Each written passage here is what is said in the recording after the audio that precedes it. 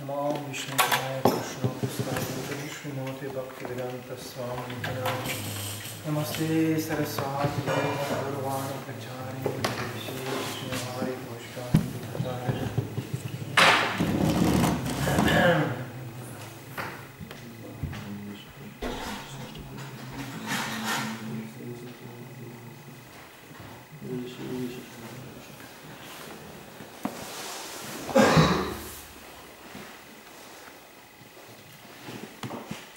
So, trying again to glorify Srila Prabhupada and describe his unlimited qualities, today we can focus on one which is very visible, a very visible one. Huh? It's just you always tell us that we should give some questions. Can I have a question? What we should. What Prabhupada actually, if it's what he says, what it actually means to follow a spiritual authority, the actual meaning of it. I'm coming to it. So unavoidably we have to come to it. The question today is, how did Prabhupada arrange, or how did it happen that from a crew of the most anti-authoritative, disorganized, chaotic, anarchistic, and obstinate people, he created a relatively, we have to say, relatively organized movement. Movement means organization. Otherwise, there is no need of movement. There is a statement by Bhaktivinoda Thakur I heard, which goes all the way back, where Bhaktivinoda Thakur said there will be a need, or there is a need, for organized attempts to spread Krishna consciousness. That means immediately a movement.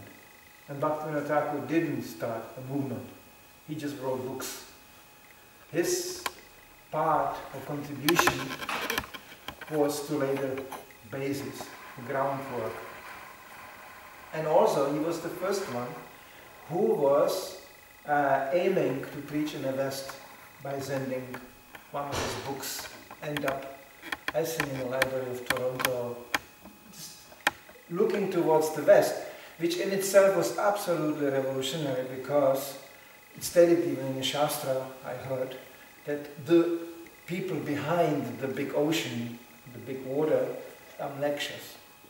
They're just, nothing, disconnected from Vedic culture.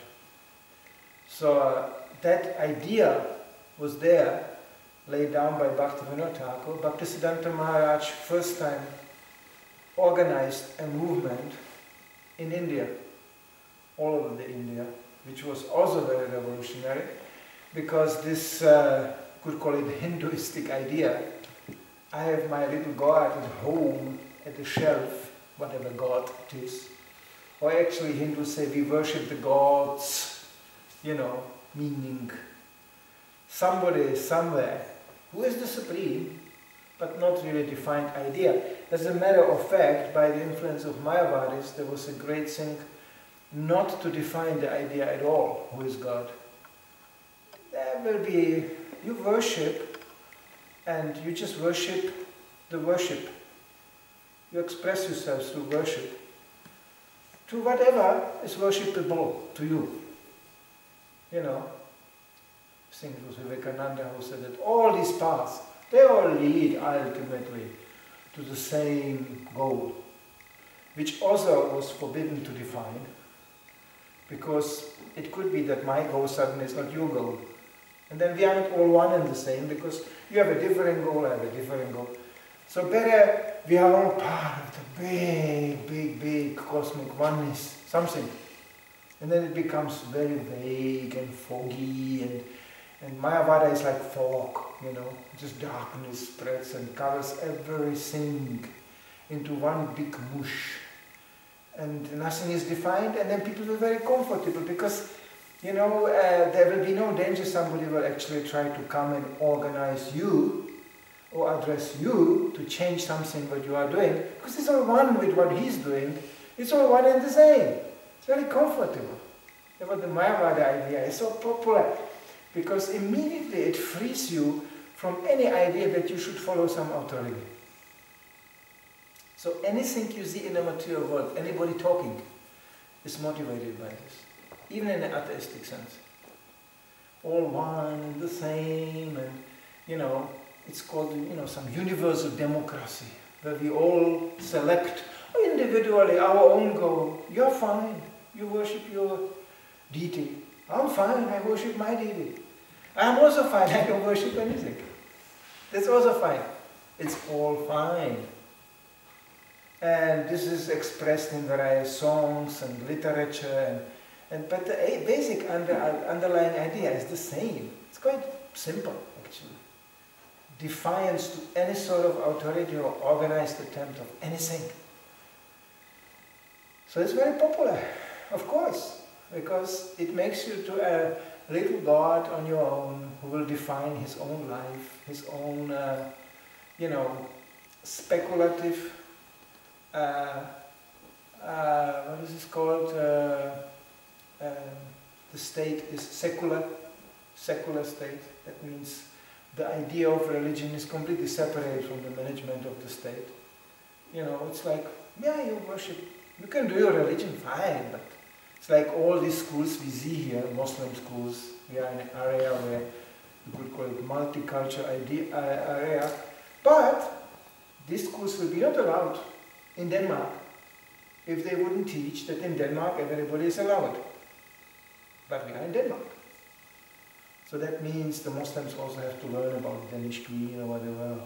Or they have to basically bow down to the Danish constitution, which says that we are all one and the same.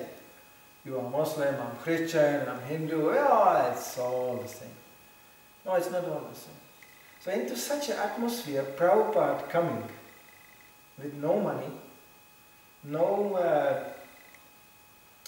any other means as a spiritual ones to change anything, he did this amazing thing. He just changed people's lives in such a way they were not only accepting spiritual authority, but they were dying to follow it. That's absolutely revolutionary. How do you achieve such a thing? Those they try to follow in his footsteps and want to preach, they know how difficult it is to convince somebody about something at all. And how even difficult it is actually to, even it's stated on every page of the scriptures we are reading, that it is not just a concept which we may sometime in the future. The sages of Naimisharanya are quoting the authorities, yeah, but that's not me. I have nothing to do with this. Now I am sitting here in Denmark, and I will define and decide how I will conduct my life, including spiritual life. But that's the dead end. That only ends there. Because, it's one gentleman today, in the morning he told me, by feeling that there is some pressure of authority, I cannot be myself. My answer was instant, no. Instant, no. He was shocked. How can you say no and define, what? I cannot be myself? No, because you don't know who yourself is. Yes, in Krishna consciousness there is an original thing where we gradually, by becoming purified, understand what we really are. But we are not there yet. And we cannot just define ourselves. We read, this is the spiritual soul. I'm not this body. I'm part of Krishna. Great, I understand. Yes, I read it. No, I don't understand anything. My understanding will be demonstrated in a way I act, relate to other living entities, how I claim that to be mine which is not mine, how I understand my place. And to understand my place, we need somebody who tells us what our place is, because we don't know. So that's why the word disciple comes. And disciple comes from the word discipline. If there's some discipline, there's no need of a disciple. There's no need. This is the what Prabhupada attacked in a Christian community. He said, we have nothing against Christians, not at all. When asked, what he thinks about Christians, he said, I came to America to not stop Christians being Christians. I came to make them to better Christians. And of course, if you think you are the best Christian, you find such a statement quite challenging. So first of all, we have to understand that we will be defined according to the level we are capable to follow the authority. Then immediately there is such an uneasy feeling. I have to follow some authority. I have to follow somebody who will tell me what to do. Very unpleasant feeling. And then, rightly so, people have doubts. And they should have doubts. Because we are not encouraging blind following. We are encouraging to investigate who is an authority. What is the qualification of an authority? There's even called the rhetoric dogma that only Prabhupada was the authority. This was already going on during Prabhupada's presence. There were those who told Prabhupada, I don't like this ISKCON. And it was mainly because of this one single reason. There was just too much authority going around. Prabhupada, I like only you. Prabhupada challenged back immediately. He said, I am ISKCON. You don't like ISKCON? You don't like me. Now, of course, then immediately, to be correct, we have to assume or state very clearly that we hope ISKCON is Prabhupada. It's one of my godbrothers sitting next to me in a lecture, listening to a lecture from another godbrother in Mayapur, and the godbrother stated very boldly, Prabhupada is ISKCON, and ISKCON is Prabhupada. The godbrother next to me whispered discreetly, let's hope so. I never forgot that incident, even it happened like 35 years ago. I never kind of forgot this. I took it like a challenge. It's like, yes, that's our part. To make sure that ISKCON is Prabhupada. That Prabhupada is ISKCON, that's clearly stated. But if we are really representing Prabhupada, that's a long way to go. We are trying. Here and this was going on even in Prabhupada's presence. Prabhupada said also, so many people say Prabhupada said, but I didn't say it. Because those days, if you want to state something, you have to say Prabhupada said. Otherwise nobody will believe you. There was not even that much knowledge of Shastra going around as today, in an academic sense. Not at all. You could say the time I joined, at least in Germany, hardly anybody knew the philosophy. Hardly anybody. Because they didn't have it even clear, the difference between Prabhupada and Adolf Hitler. It was quoted, Adolf Hitler said, because he makes such an impact on German people. So when you want to preach Prabhupada in Germany, you have to consider how expert Adolf Hitler was. There was no idea. But there was just one idea. Prabhupada is coming. Prabhupada is coming. He's coming and we have to do everything better and we have to clean up the place and Prabhupada is coming. This was all about the ISKCON. Prabhupada is coming. So everything was centered around the personality of Prabhupada, which some may define today as being naive, fanatical, or what they call personal cult.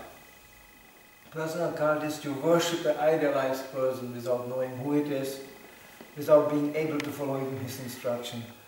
Actually, you don't care even. You just idealize, something like a pop star. People don't care really who is that pop star. That pop star just embodies something to them, which is addressing usually today their lowest instincts and feelings. So, so that's good. He is so degraded, so profoundly degraded. Let's study his art and his work and his words and his statements. But that indicates the same thing. People want to follow. Whatever great man is doing, the small man will follow. So the question is, who is the great man? So we are accepting all these things. People are striving here and there, they are discussing great authorities, you know, this ice hockey player said, and this fool said, and all the time they are stating something. They are quoting actually all the time. The question is, who are you quoting? So therefore everything was centered around Prabhupada. And from there, gradually, the Shastric concept, okay, the understanding of the Shastra. There was no Shastra in the beginning. It was just Guru. And then came Shastra, and then some idea of Sadhu. So Guru, Shastra, Sadhu, that's how we should conduct our lives. But it starts with Guru. Without Guru, just jumping into Shastra, it can turn out to be very offensive, or let's say theoretical, because you are unconsciously jumping over the line of previous predecessors, teachers. It's like, example, somebody goes in a school and he says, I don't want to listen from a teacher. I want to know what Einstein said. And I want to know what they teach in a university. No. First you go through the basic school and you learn. And then you upgrade your level of learning up to the point you may really... It's interesting actually, when I never was in a university, but I spoke to devotees who go, who know these fields. And the level of teaching and learning is very different there. Like in the early days, in a school, there's relatively a very strong idea of discipline, ideally. Because it's small children. So, sit down, get up, now we go here, now we go there. This is for the lower grades. But on a university level, then because it's assumed that that student is already interested in a special field, he wants to learn, so the atmosphere is far more relaxed. As a matter of fact, the teachers sometimes, they have a practically friendly relationship with the students. There are even schools who try to do this earlier, not in a university. They try to do it, to stimulate the interest of the students, and makes them to people with initiative, not just a passive data consumers. So all this can be translated into Prabhupada's preaching. Because Prabhupada steered up, first of all, the interest in these completely confused, conditioned souls to inquire into spiritual life. Then he defined what spiritual life is. Then he started to answer questions which were not even asked. And he trained gradually his disciples more and more to represent Krishna consciousness, means represent him. So without that, training, personal training by Srila Prabhupada, we would very easily be diverted into something which we see today, that people can divert into. Their own line of learning, their own line of interpreting the Shastra, even. Their own line of understanding what is Krishna consciousness. And this was, at least in Srila Prabhupada's presence, completely unacceptable. Prabhupada said, as soon as you start to say, I think, I believe, or in my opinion, Prabhupada said, you can close it down immediately. It's pretty authoritative attitude. What? That's what I heard today in the morning. I cannot be myself. No, you cannot. Because you don't know who yourself is. But I read what myself is. Yeah, that's one part. You can read anything. I can also read, about the secret life of butterflies, That doesn't make me really delivers any knowledge. I maybe never saw a butterfly in my life. I can read cookbooks, but it doesn't make me to an expert cook. It's a good start, but it doesn't make me to an expert cook. So Prabhupada made this incredible achievement that he first of all introduced the real knowledge, dhyana, but then also he gave us a process how to come to a point of realized knowledge, vijnana, which is actually the real knowledge.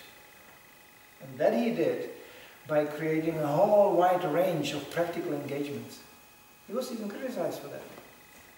We are doing so many things in ISKCON, and we are always preparing and organizing and doing and arranging and building and constructing and doing this, managing and everything, and collecting money and all these things, which were considered even by some of these godbrothers as being rather mundane. No, we should cultivate our understanding because there was one problem. Bhaktisiddhanta Maharaj was called walking Mexican. So you could get the impression this pure devotee knows so much. So we should also know so much. No, that's called copying. That's not called following. And Srila Prabhupada in that context appeared like somebody who is more like, printing books and running here and there and checking out the prices of the book printer, and, with the book printer, and then later on organizing a whole movement, and it's not like, it was considered kind of mundane, big mistake, and totally against the Shastric statement that everything done for Krishna is of transcendental nature. There's no difference between studying and doing. There's no difference. But of course, if you don't study, you forget what you are doing. And if you don't do anything, you just study, well then you don't find yourself. You will never understand the body you are working with, because that you find through the action. Like you may think, you can convince yourself about all kinds of ideas. People have ideas. I'm a very subtle and gentle person. Really, what do you do in a moment of when you do something and you cannot do it? You get angry, agitated, or what happens when somebody can do something you cannot do? You get envious. What is practical tests? It happens to us all the time. What happens when you come in when you come in a situation like Arjuna? Middle of the battle, fighting, fierce battle. How can you be a soldier and a devotee simultaneously? For a person who got this jnana idea is completely a mystery. No, you have to first stop fighting, then you sit down, and then you study, and then you become a devotee. Not the Prabhupada idea. Prabhupada showed us very practically. You see, you learn, you do. You hear, you do. But you hear, and then you hear. Hearing is also transcendental. It is devotional service. We are worshipping Krishna with intelligence. By understanding, yes, that's also devotion, of course. But Prabhupada brought it even more to a next level. You do. Practically. And practically means in this world, you are dealing with matter. Everything is three-dimensional. You bump into it. Then there is adibhutik, adiatmik, adidevic. All kinds of influences on you all the time. Sometimes people think, I wish I will not do anything. I just want to sit somewhere and be peaceful. But even that doesn't work. You will not be peaceful just by sitting down. So this is again the whole idea introduced in the name of spiritual life. You must be completely peaceful. You must smile and do nothing. You have to be inside, not outside. And that inside and outside, Prabhupada completely defeated. Because in Krishna consciousness, inside and outside is the same. There is no inside and outside. There is no this duality. This is what he showed us practically. So therefore devotees, this movement exploded in such a way. But it was all of course centered around the fact that everybody was very eager to accept the authority of Srila Prabhupada. Not everybody. Everybody claimed at least and aimed for that. However, when he was really confronted with the authority of Srila Prabhupada, problems started, of course. Immediately. And you can see it in Prabhupada's letters. And he couldn't work under him. He couldn't work with him. And therefore he wanted to be somewhere else working with him. But then he turned out, he cannot work with him either. Then he wrote, Dear Srila Prabhupada, I cannot work with him either. And then Prabhupada said, okay, then go, from Hawaii to, somewhere. And from that you go to somewhere. Until it turned out, this devotee cannot work with anybody. So finally he left Krishna consciousness. Because it was not the problem you cannot work with him or under him. It was the problem that you want to be God on your own. Then, sorry, they don't have a movement for little gods. It's not the International Society for My Own God Consciousness. It's the International Society for Krishna Consciousness. And it's a very liberal society. Any devotee has right to ask questions. You think it works like this in the material world? You work in some company and the boss tells you, everybody has a right to ask questions here. What do you think? Forget it. Shut up, work. Otherwise, fired, no money. And fired means no money. You want money? Work. And be careful. And of course, seeing the power of worker union and keeping the Shudras under control, the Vaishyas are quite smart. They develop a system that you can express your opinion.